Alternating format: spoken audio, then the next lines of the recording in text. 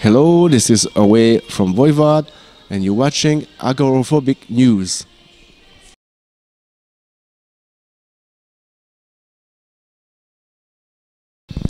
Hey, Mills here of Agoraphobic News, sitting with Mr. Away of Voivod. Hello, sir. Hello, how are you?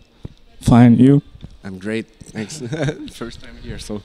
Are you super excited about it? Yeah, we're very excited, especially that it's sold out. So, actually, this tour has been sold out so far, so we're very happy. Yeah, that's cool to know. Yeah, it's good for us. And you know, there is like a historical region of Serbia which is called Vojvodina. Yeah, and also here it's a duke, I think, a voivod. Yeah, That's the title. I mean, like a general or a leader or whatever. in many eastern countries in Europe, there are voivods, either generals or chief of police, or a high-rank politician, depending on the country.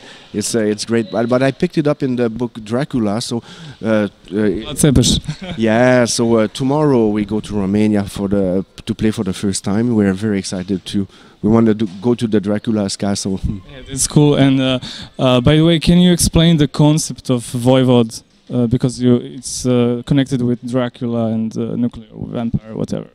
Well, it's I would say a mixture of like Dracula, Lord of the Rings, and fear of nuclear war from the Cold War era. And so it's like a nuclear vampire, and I created that to be a comic book artist when I was a kid. I created the concept because I was a fan of the magazine called Heavy Metal. So Philippe Drouillet, Moebius, they were my heroes, and I wanted to do something like that. So I created a world called Morgoth, where the Voivod was protecting the planet against invaders, and there were many planets with many voivods spread out through galaxies, and so that was the main concept. And when we formed the band, I explained that to the guys, and they agreed to put it into music, which is great. It's what we did for all the 80s period. Yeah. And how come did he defend the world with nuclear stuff? Well, not only nuclear stuff. It's a defensive move, but also sometimes offensive, but with high-tech weaponry, and the technology on the albums was improving, like in the real world, you know. And I must say that Voivod is not a hero in the sense that. On some albums like Roar, Korgul is a mutation of Voivod. He pretty much represents the oppressor, or Dark side. Is like some sort, in a way, some sort of dictator, you know. And so it's not a hero, and it's just a way for us to express our point of view about this planet. So we are definitely not trying to promote war or anything like that. It's definitely a message that comes from what we were listening to back then, hardcore music and conflict and discharge, and yeah. And can you explain all the chapters of? Whole first 5 albums are like these chapters plus Phobos. Can you go through all the chapters and explain? On the first album, the Voivod is some sort of cybernetic vampire, half flesh and bones, half mechanical. But on Roar, he's become fully robotic under the form of Korgul, some sort of a tank, really. Like a Technodrome. Yeah, and of course there were many influences back then. Like Mad Max and, you know, like the early cyberpunk movies, and then on the third album, the Voivod on killing technology, he goes into space to conquer more territory, and then because even though at the origin of the concept he's defending against invaders, at one point he becomes an invader himself, and to expand his territory, and and on the Dimension Atros, he creates a new dimension, goes into it, and then at the end destroys it. Sort of a failed experiment representing our world, you know. And not that I think the Earth should be destroyed, but let's say that we're leading toward that. It's something that man will do to himself, is destroy his own boat,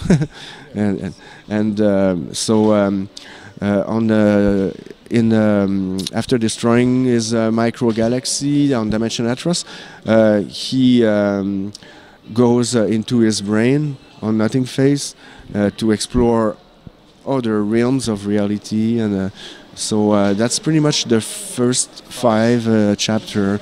We did write a 6th chapter for Phobos, and then a 7th chapter for a Lost album that we only demoed in 2000. 2004? 2000. In 2000 we did demos with Eric Forrest for the final chapter, and we never recorded. The band split up and we never recorded the full album. We just did demos. It exists under the form of demos. And what's the idea behind Phobos? Well, Phobos, it's more like a collection of conspiracy theories that that were going around the early ages of internet, really, with like a HARP project, but it's the fight, the war between Anarch and Democ, and Anarch is an anarchist and Democ is more into a democracy type, and so it's sort of a clash between two worlds on Phobos, using technology that was a lot newer than back in the Nothing Phase days, even though it was like 7 years or 8 years after. The high-tech weaponry is going really, really fast. And do you think that we are slaves of high technology? Oh yeah, it's been a long time. Nowadays, even more so. With cell phones, and the way there are algorithm directing what will appear on your screen of the computer, or everything you click will lead to something that is supposed to be connected, and so on, and then you are sort of dictated what you're supposed to like, and so in some sort of way, yes, the world is sort of manipulated through computerized formulas. Yeah. And what was the last chapter about? Did you have a concept for it? The last chapter was based on Eric's recovery from his accident, the accident we had in Germany, from like not being able to move to being fully mobile. So it was sort of a metaphor for us to awake the Voivod again and make him victorious again. And in that Lost album, the Voivod destroys his own creator, his own god, you know, and so that's full-on victory if you are able to achieve that. No masters, no god, yeah, to me anyway, in my mind, yeah. And do you think this Voivod is a product of Cold War paranoia? Maybe in some way. Yes, of course. I'm not saying that it's nostalgic, or what I mean is I mean, we are definitely a product of Cold War, and in the 90s I was talking about nuclear weapons and people were telling me it's so passé, and you know. I mean, they're still around. I mean, it's stupid. Exactly. So people might use them. So now it sounds maybe less like a product of Cold War nowadays. Now that nuclear weapons are back into the front line, you know. Yeah. And I realized in 2000s, Voivod's lyrics are more about you know, oil corporations and wars. And there's a song called "Strange and Ironic," which was released in 2006, I think. So how do you feel about all this stuff going on around the world? It's really sad because you know, it's such a recurring nightmare, and I'm less involved. I'm less involved in writing the content of the material now. Snake is taking care of the lyrics. I believe that part of the reasons why he left the band in '94 was that he couldn't really talk about what he really wanted to, because had always had concepts and all that. And so when he came back into the band in 2008, well, he actually came back before that. We came back when we reformed with Jason, actually, and then we stopped again, and when Piggy passed, and then came back again in 2008 and so on. But I was less inclined to dictate what should be talked about in the songs, and so it's his lyrics, and we do throw ideas at him all the time, though, all together. Snake might be a little less sci-fi than me in his approach to lyrics, maybe more street punk, so it's probably more direct. Yeah, but I mean, he always it will always be a little bit sci-fi, but it's a bit different. Yeah. And was Voivod the first band that brought gas masks as a part of the image, or? I mean, I frankly don't know any band in 1984 that had gas masks or stuff like that. I think it might be the first nuclear imagery in terms of the singer wearing a gas mask and all that. Probably, yeah, I think so. And when you look now, when you take a look at the 80s, was it scarier then or now in terms of nuclear weaponry? And well, I think it's scarier now. Because because of nanotechnology, it's easier to have very long-range missiles, and so I find that it's totally out of control. Yeah. Yeah. And can you imagine thrash metal without Chernobyl explosion? I mean, in the 80s. Yes, because we did it a little before Chernobyl. And Metallica did it, and Iron Maiden, Exodus. Yeah, Exodus. Yeah, Iron Maiden. We didn't call them thrash metal. We called them heavy metal. But thrash metal was to us more the Bay Area, and in like Exodus, but Metallica, and but also in Europe, Destruction, Creator. Yeah, and Celtic Frost, and so that was a little before Chernobyl. Chernobyl was sort of the peak. Chernobyl and the Challenger explosion and Reagan's Star Wars project. Yeah. These were like the peak of the fear of weapons for me. Yeah, and of course, not to say that nuclear plants or weapons, but it can become very disastrous if it explodes, you know. Yeah, and there is a song called Overreaction on Killing Technology album, and it has a reference China's syndrome. So is it about that nuclear power plant accident in 1979, or? Well, it's actually about Chernobyl, but I did see the movie before, China Syndrome, which I loved, with Jane Fonda, I think. Yeah. It's a great movie. Yeah. And are there some movies that inspired the whole Voivod thing? Yes, there was a movie called The Day After. It's scary. It's really realistic in my view, and there were also movies like Blade Runner, Alien, Eraserhead, Mad Max, Pink Floyd, The Wall. Many movies inspired me art-wise and inspired the Voivod concept. And speaking of art, can you tell us something about your art book? I mean, I just saw it. Oh, well, it came out a while back in English in 2009, and it starts in '76 maybe, or the book, and ends in around 2008-9, and just when before we reformed, I think, and now there is a German version. There'll be an Italian and French version eventually. It's a limited edition, so once it's out of print, I'm working on 2 other books. So yeah.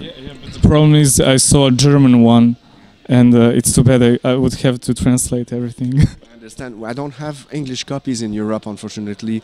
I still have about 500 copies in Chicago in a warehouse. And they're in English.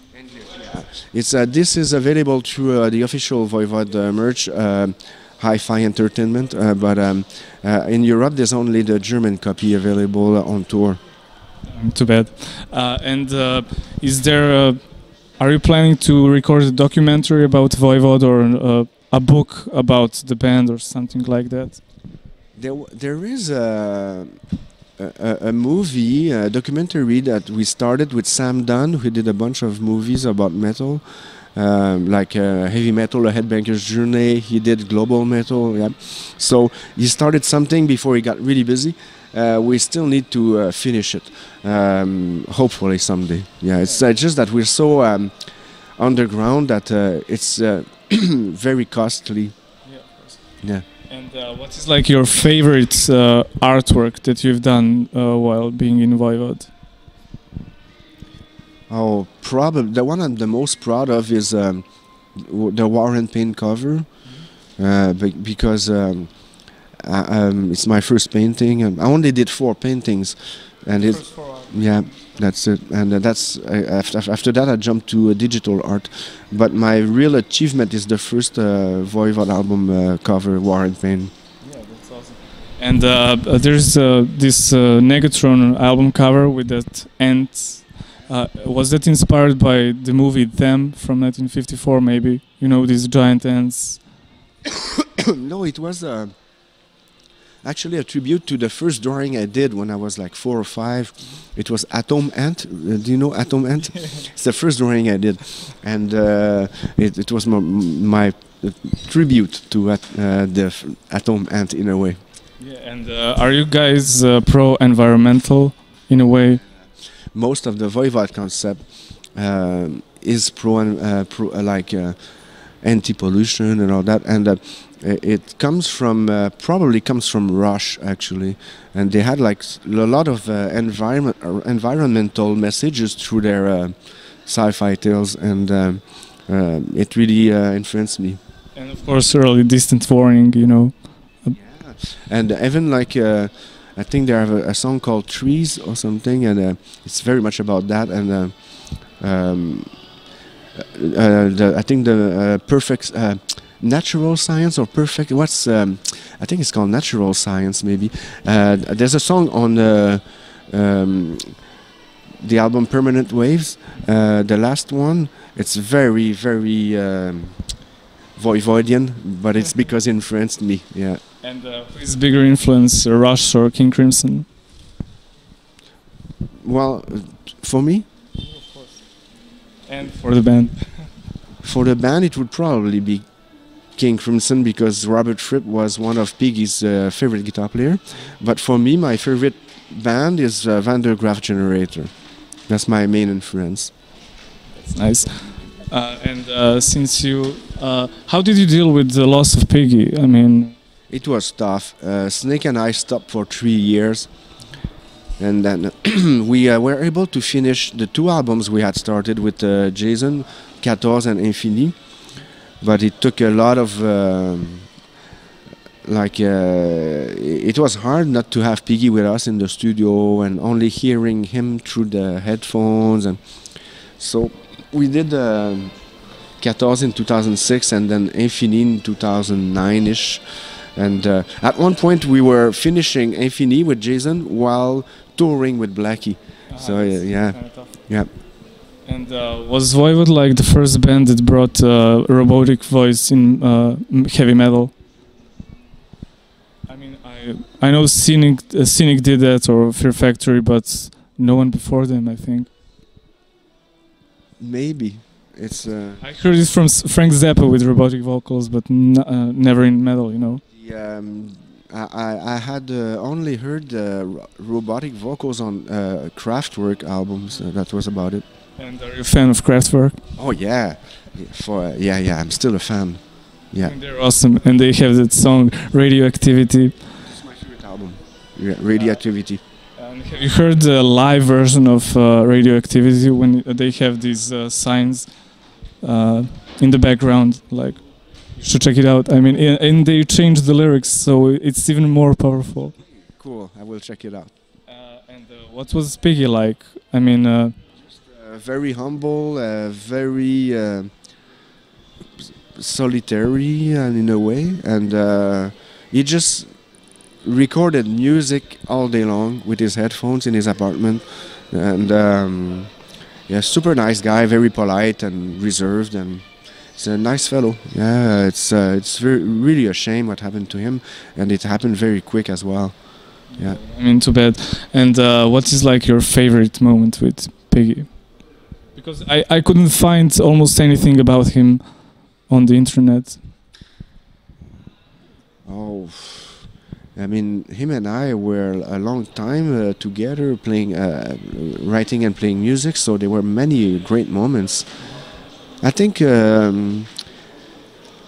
maybe touring with Fit No More in Soundgarden in the 1990 was a great moment, but I would say the tour with Rush in Canada in the same year was probably the best time we had. Yeah. And what is like the peak of your career? Well, in terms of album sales, it was Nothing Face probably. Yeah, yeah. But we also had a lot of exposure during the years with Jason. But the happiest time for me is now. Yeah. Yeah. I think that your record sales are high now, higher than ever. Yeah, it's back to normal, and the shows are sold out, so it's back to a higher profile now. We're sort of part of a legendary legacy, so people from all ages come to see us. And what did the Angel Rat album mean to you? Because it's completely different, and it's not part of these 5 chapters, you know. No, we had a meeting after Nothing Face where we tried to figure a way not to repeat ourselves, and even though the company was waiting for Nothing Face Part 2, we wanted to do something totally different. That's why we hired Terry Brown. They had a different approach to our music and the lyrics as well. Yeah, so it was an experience. Not that many people liked it, but now Like it. now it has become some people's favorite, Angel Rat. And what about the Outer Space album? That's what Outer Limits, yeah.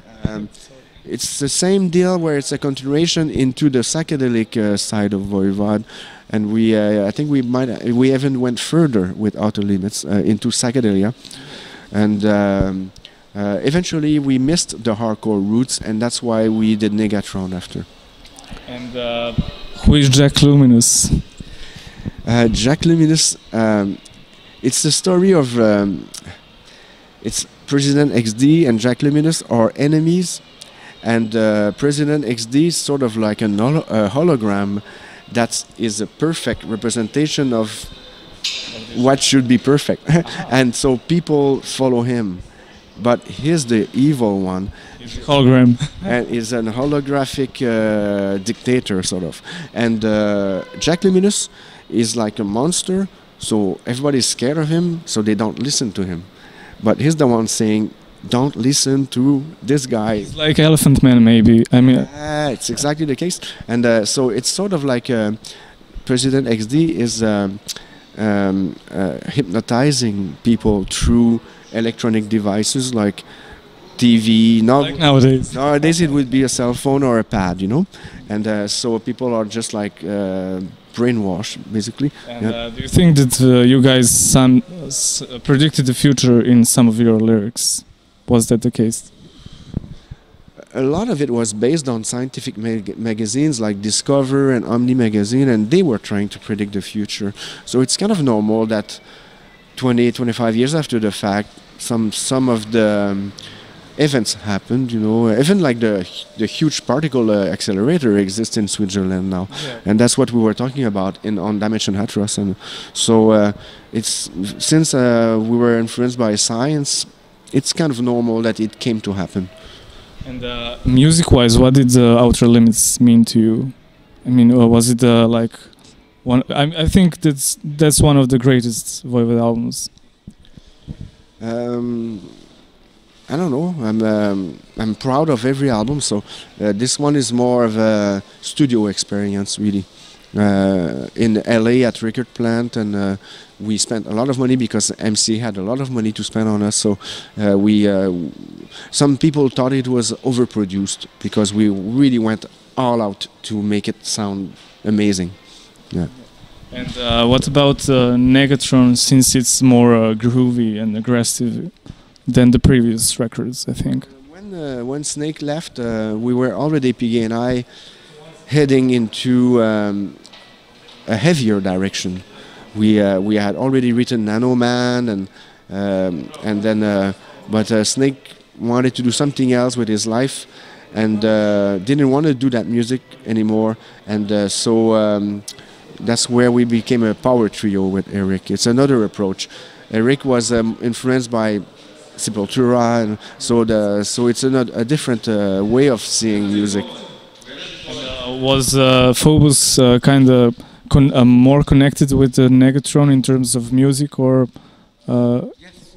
Well, Phobos is also like a Dimension Hatteras of the 90s to us. Yeah, yeah. And did you used to know Steve Hurdle of Gorguts? Yeah, the Gorguts are good friends. And what was he like? When did you meet him first time? I didn't really have any relationship with him in terms of our friendship, I mean, you know. But Chewy knew him a lot better than because he played in Gorguts. He played in Gorguts, so I'm not super familiar with the guys in the band, but of course, Gorguts, Cataclysm, these are like household names in Montreal, you know, like, yeah. And are you a fan of Dan's band Martyr? Yeah, it's very complicated music, yeah. And how did the Canadian metal scene look like back in the 80s? Well, it was mainly speed metal, Razor, Exciter, Anvil, so I think we were pretty much the first ones to play thrash metal in Canada. But then soon after us, there were tons of bands, DBC and Damnation, Aggression, so Sacrifice, great band, yeah. And so there was no thrash metal when we started. It's just we had hardcore roots as much as new wave or British heavy metal, so that's how we became thrash metal, really. And I forgot to ask you, was this nuclear scare present back in Canada in the 80s, or you just want? Yeah, it was present everywhere. There are lots of stockpiles of nuclear weapons in USA.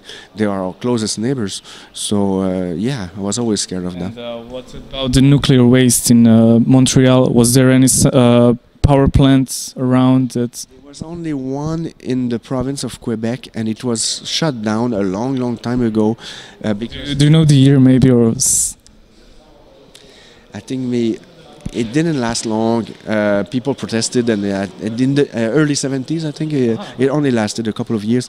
And but because in Quebec we have tons and tons of water, so it's all electricity from dams, you know. Yeah, yeah. And I saw a picture of Lemmy with a Voivod shirt. I maybe never saw him with some band shirts that he was wearing. So did that mean a lot to you? Yeah, Piggy gave him the shirt, I think it was 85 in Montreal, and he wore it the next day at a New York photo shoot in a hotel room with Jack Daniels, mirror shades, cigarettes, and a deck of cards, and it's a perfect photo to me. I still have it. It's a centerfold of a magazine, and I still have the original. I'm very proud of that. And he was probably one of the biggest influence on Voivod, right? Motorhead for sure. I copied Filthy, Snake copied Lemmy, Blackie copied Lemmy, you know? Yeah. Piggy copied Fast Eddie Clark. At first, Piggy was called Fast Piggy. I didn't know that. And what is your favorite Motorhead album? Oh, it's Ace of Spades. Yeah, yeah. I think it's mediocre when compared with both stuff from the 70s and 80s and 90s. I don't know why, but I don't know. It's where it really clicked for me, and it really was the first thrash album in my mind. But I have a special spot for No Sleep Till Hammersmith because I went to see the show in Montreal. Hitchhiked a long way to see the show. I think there's a live in Toronto from 1982 or something like that. Maybe, I don't know. And now let's get back to the present. How did Dan Mongrain join the band? Oh, it's just in 2008 we were asked to do a show, a Heavy Montreal festival, a big festival with Iron Maiden and Motley Crue. And it was only for one show. We asked Blackie and Dan and Chewy, and but the word spread, and then we were asked to play with Judas Priest and Ozzy in Calgary, Canada, and then we were asked to play with Testament in Tokyo. It just kept going, and we never stopped. Yeah. And were you super excited when he joined the band and when you started recording the Target Earth album? Was it? What was that experience like? Well, I mean, it was a great experience. We had already toured a few years, like 4 or 5 years, when we decided to go into the studio. So the band was a very tight unit, and it was fairly easy and great times. Yeah. And he managed to mimic the Piggy sound, which is cool. Yeah, well, I don't know if it's a copy of it, but he learned to play on Voivod, so it really shows. And he also tried to intentionally keep the spirit of Voivod intact. Yeah. That's cool. And what is the idea behind Post Society lyric-wise? It's pretty much, it's kind of useless now to try to speak about sci-fi. You just need to speak about what's going on right now, and it is sci-fi, so it's very much about what's going on right now. Again, Snake is more down to earth than I am, except that for the next album we're trying to be more exploratory lyric-wise. But Post Society is very representative of the world we live in right now. Can you tell us something about the new album? It's a long album. The songs are very long and very complicated, except for one that's a shorter rocker, but it's a long concept album that's progressive thrash and very intricate. And is that the 7th chapter or not? Is that the 7th chapter?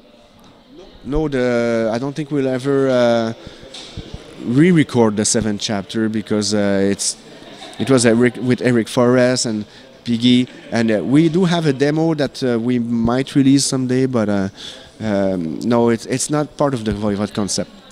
I mean, too bad that you didn't release that 7th chapter. And what is the name of the new album? Do you have some information, or? We don't have a title yet. Even the songs, we only have working titles, and we're still working on that. Snake is still writing the lyrics in the bus and backstage.